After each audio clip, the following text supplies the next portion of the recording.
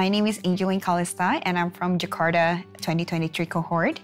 And I'm currently doing my social enterprise, working with communities and businesses for waste management.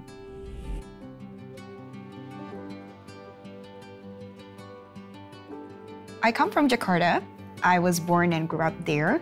So I know that Jakarta is not a perfect city with the traffic and also like people are just, it's not walkable and everything, but I grew up there. I built connections and meaningful relationships with the friends, with my family there. So I think Jakarta is always a place that I call home, but there are a lot of things that can be improved from the city, and I know that God is calling me to be there too.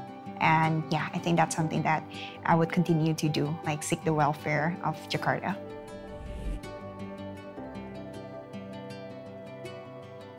I think RG is actually the answer to my prayer. So before IG, I was praying so that I can get a community where I can talk to people about my work, about faith, and how to integrate it. So I was actually being recommended to RG from a friend who's also an alumni. And I think work is meant for worship, right? Work is meant to serve God. But what does it mean?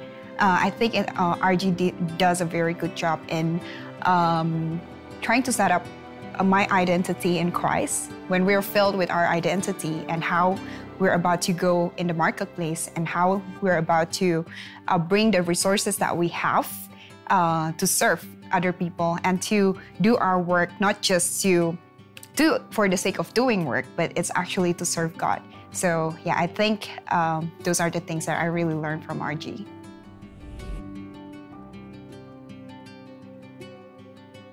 I always believe that the Jeremiah 1 verse 5 is always a verse that is close to my heart and what God has been calling me. Like, I believe in that since I was in junior high school.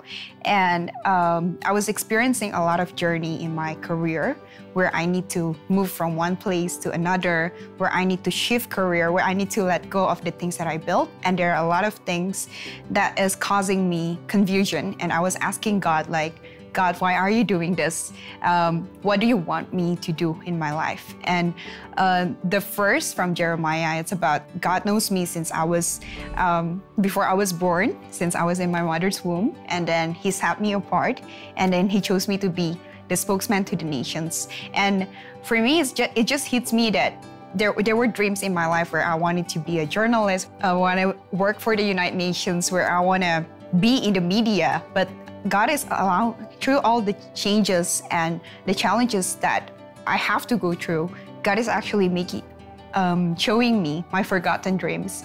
And I'm allowed to do those roles in a way that I could never imagine before. When I on board to my plane to go to GCG, I opened the workbook, I opened the booklet, and it was about Jeremiah 1 verse 5. And I was like, wow, God, it's so amazing that, what is it that you're trying to say to me? And like, we've been reading about Jeremiah, we've been reading about identity, about how we need to be filled by the Holy Spirit in order for us to do what we're doing. And we're about to do our mission and about how we're about to do our work. So yeah, I think everything is so amazing. And the mentors, the people that I knew from this cohort, they have been such a great support for me.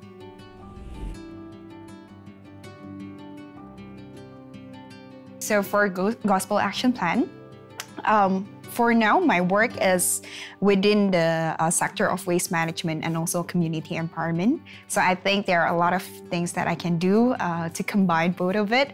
So I think I would continue to work with community. And it's not just working with community to achieve the goal, but to understand what it is that the community needs. Because we just learned too about human-centered design, about integrating impact to your business. And I think that it's not just about achieving the goals, but really how to love the people, how to love the community.